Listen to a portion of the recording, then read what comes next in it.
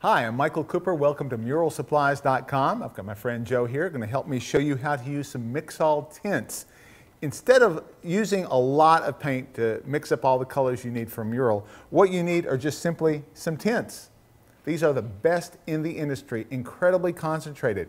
We've got 200 milliliter size, we've got 500 milliliter size, every color you could possibly imagine. What you do, this is not paint, this is what you add to your paint to come up with the color that you need. And a little goes a long way. These things are incredibly concentrated. I'm going to just take a little bit here. I've got some white paint, a couple of drops. That's all I'm going to do. That's it. That's all you need. Now, how am I going to mix this? Perfect way. Look at this. A mini mixer. This is what you need to mix small amounts of paint. Now watch this. I've got the Mixol in here, a little white paint. That's it. That's all you need. The color that you need. You mark this and it's good to go for the mural that you're working on. Mixol Tints.